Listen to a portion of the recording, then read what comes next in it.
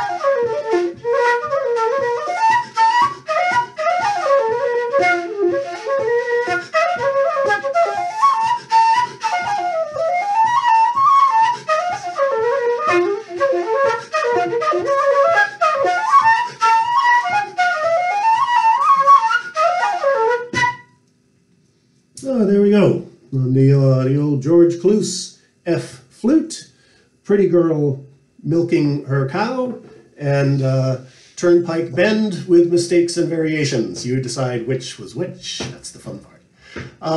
Stay well, everybody. Stay safe. Have a good weekend. And we'll see you again tomorrow. Okay? Cheers, everybody.